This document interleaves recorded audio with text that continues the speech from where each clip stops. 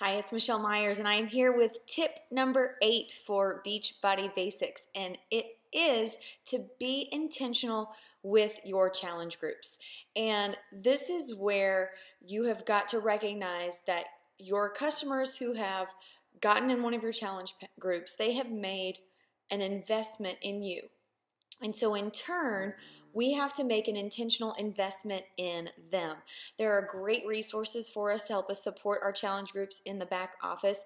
If you are a member of my team, make sure that you listen to a call on how to work smarter, not harder, to where you can really know how to utilize all of the tools that are available to you in your back office, particularly regarding challenge groups. But your challenge group participants, these are like your most valuable customers.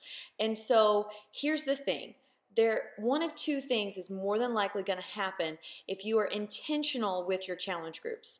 Number one, they're either going to have such fantastic results from using our program and from your coaching and your encouragement that they are going to in turn decide that they want to be a coach themselves because they've had such a change in them. They think of all of these people that they know that could benefit from this. So they decide, hey, listen, I want to join your team. I want to do what you do. I want to start another challenge group with some of my family and my friends and help them get the kind of results that you helped me get. Or they're going to become your best word of mouth advertising because of the results that they get. They're both a win-win situation. And so how are you intentional with your challenge groups? They should get your best time. They should get your first time. You should not spend so much time recruiting new people that you're abandoning the people that have already invested in you. And so I always make sure people know that if they really want results and they want my best time and they want that undivided attention from me, the best way to do that is by joining one of my challenge groups. Because the analogy that I always give is I used to be a personal trainer at the gym. I also taught classes. I used to work at the front desk. Like I grew up at this place. And so there were times when I would have to talk to other members and explain to them when I was training a client that I couldn't answer one of their questions or carry on a conversation with them. My client at that moment had paid for that time with me, and it was their time.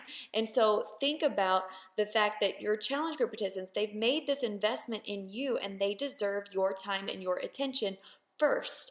And so, because I can assure you that there are always going to be those people that are looking for handouts. They're always going to be looking for freebies. And these people can totally get your mind.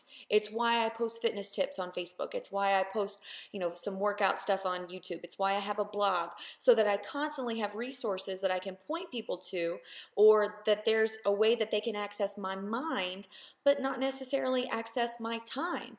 If a challenge group participant has a really serious struggle, I'm going to make sure that I'm talking to them about that and I'm investing in them. I may not be able to get to somebody else that says, hey, Michelle, can you make a customized meal plan for me? I just don't have any money to spend on whatever. I'm probably not going to be able to do that. Number one, I'm not certified to do that. But number two, that's not me being the best coach that I can be for the customers that have already made an investment in me. So be intentional with your challenge groups. Post those motivational tips, encourage them, like every single thing that they do, answer their questions, be real, be genuine with them, give them your best time, because it will come back to you tenfold. Because the more invested you are in them, the better results they get. The better results they get, the better referrals they're going to give you, or the more likely they are to decide that they want to do this business themselves. So invest in your challengers. Make sure that they understand that they get your best time in this business. So tip number 8, be very intentional with your challenge groups.